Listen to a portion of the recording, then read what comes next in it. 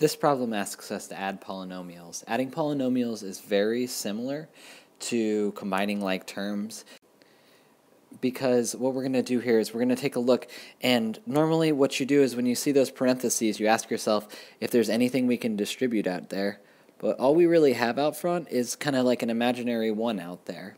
So in front of this first set of parentheses, we don't really have anything to distribute, so we're just going to recopy that, and we're going to have 3n squared minus 2n plus 8, and then we're going to distribute a positive 1 in this second set of parentheses, and that's not really going to change anything. 1 times 11n squared is a positive 11n squared.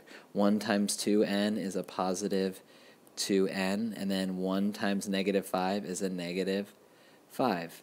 And now we just combine like terms. So the first thing I look for is we go in descending order, so I start with my squared terms.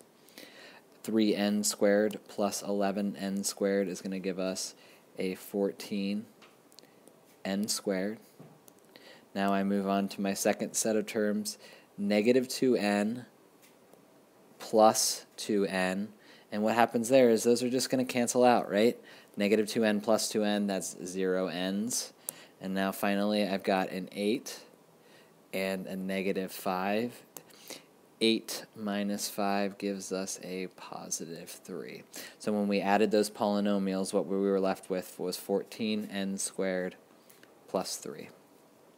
Okay, so now let's move on to one that looks a little bit more difficult.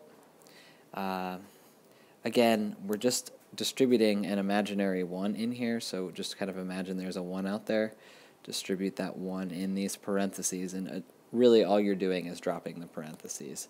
So we're going to have 4ab to the 5th minus 3a squared b plus 2a, and now we distribute the 1. 1 times negative 6 is a minus 6a. 1 times 4a squared b is, again, positive 4a squared b, and then positive 1 times positive 12 is a positive 12. Now again, start with the highest power stuff. I take a look right here, and I have a 4ab to the 5th. There's nothing really I can combine that with, so I'm just going to copy that down. 4ab to the 5th. Now let's take a look for our next term with the highest power. I have a negative 3ab squared and a 4ab squared. Since those have the same letters and those letters have the same exponents, I can combine those. So a negative 3 plus 4 is a positive 1a squared b. Again, I'm not going to write the 1 out there because that's just kind of implied. And then the last terms that we can combine is I got 2 more steps. You see I have a positive 2a and a negative 6a. Positive 2 minus 6 is a negative 4a.